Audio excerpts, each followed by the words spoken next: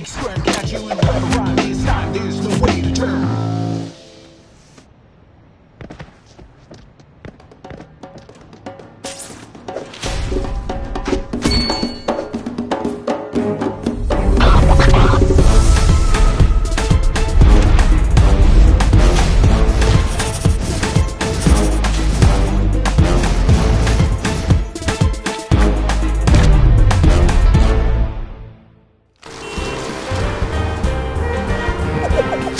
It's Ben Brode, and wow, do I have a scoop for you. My sources tell me a new season of Marvel Snap is upon us, and it's called Spider-Versus.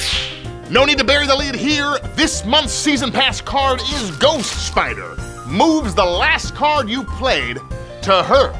Web yank your cards across the multiverse, which will help you trigger extra buffs on old favorites like Human Torch and Vulture, or rescue cards lost to a losing position on locations like the Kiln or the Vault. She can even move cards to the right. Breaking news. This just in, I've been given exclusive intel of new variants becoming available during Spider-Versus. Miles Morales, Spider-Man, and you won't see this exclusive in those other rags. It's Ghost Spider 2099. And that's not all. Make sure to clip these awesome variants out when they launch. Venom, Venomized Ghost Spider, another Ghost Spider, Electro, Venomized Silk. Wait a minute, Silk? Extra, extra, read all about it. Hot off the presses, Silk is just one of several new cards that you won't want to miss this season. Silk has the most finely tuned spider sense of anyone who has spider powers. Her ability is that after any card is played where she is, she moves to another location. With great power comes great mobility. Silk can rocket across the board turn after turn. She can swing into Kunlun for +2 power over and over, or sneak into locations like Sanctum Sanctorum that are otherwise tricky to access. There's a bunch of other great cards launching this season, including Spider-Man 2099, also known as Miguel O'Hara. He's an alternate Spider-Man from the future who's here to tear fools up. The first time he moves to a location, you'll destroy an enemy card there. This card might be the most dangerous addition to a move deck. Use Iron Fist to spring a surprise attack, or drop Ghost Spider after 2099 to fire a targeted web blast at your opponent's toughest card. Just the threat of his attack might be enough to snap your enemy into a retreat. He's also a great counter to Magneto. Spider-Ham. Originally a spider named Peter, he turned into a pig after being bitten by an irradiated pig. Now he transforms the highest cost card in your opponent's hand into a pig, but it keeps its power and cost. This disruptive card can swing way above its weight class. Smack your opponent's highest cost card, transforming it into an anthropomorphic pig, minus the superpowers.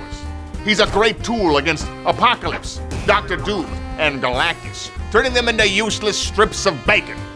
However, he's not so great against the Infernaut. And this isn't gotcha journalism, we print the truth. Cold hard facts. And we have confirmation that 2 new locations will be added to Marvel Snap this season. So get those decks ready for Aunt Maze. The first card you play here gets +3 power and moves. That first card probably won't be home by curfew. The Great Web. After each turn, move 1 card here for a random player. Could be a different player each turn. Or not. Word on the street is that we're getting 2 new features for Marvel Snap. Weekend missions and a daily offer reward system. Both of which are new ways to get tokens that you can use for new cards. And this was off the record, but we'll be getting our first ever Direct-to-Series 4 cards that you won't want to miss. My source says more changes are on the way, but they're not quite ready to share just yet. It's almost time to conclude our expose, but first, an exclusive interview with one of the developers of Marvel Snap, Ben Brode from Earth 1218. How you been, Ben? Oh, been good. How you been, Ben? Been good. Thanks for asking. Can you tell our readers about Conquest Mode? Oh man, Conquest Mode is a brand new, ultra competitive mode in Marvel Snap.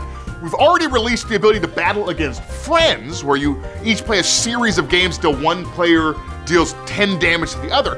But in Conquest, you'll be playing battles against online opponents for exciting new prizes. Tell us about the difficulty levels.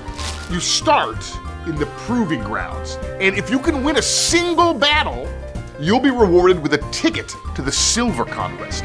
If you win 2 in a row in the Silver Conquest, you'll earn a ticket to the Gold Conquest. And if you win 3 games in the Gold Conquest, then you'll earn a ticket to the Infinity Conquest, which is only available during the final week of the season. What do you get for winning the Infinity Conquest? Well, for each conquest you win, you'll earn medals that you can spend in the Conquest shop. But if you can win the Infinity Conquest, you'll upgrade the avatar you used to an Infinity Border avatar. The Infinity Conquest is not for the faint of heart. This is what the best players have been saving their tickets for all month. Fantastic. Thanks for sharing this with our readers. Thank you so much for reading and staying informed. Here at Marvel Snap, we love to share the inside scoop on what we're doing. Until next time, stay snappy, friends. Well, I guess that's the scoop for now. Watch out for next month's edition, where we cover more Marvel Snap.